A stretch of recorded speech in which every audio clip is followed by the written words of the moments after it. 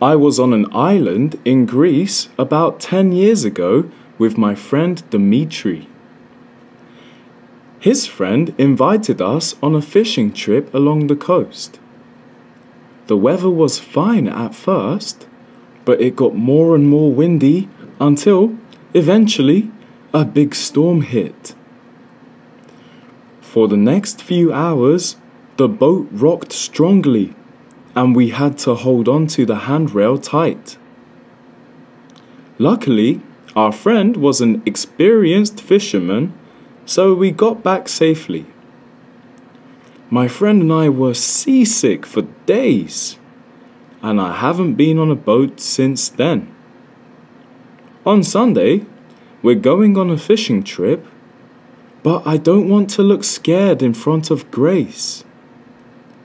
I have to put on a brave face.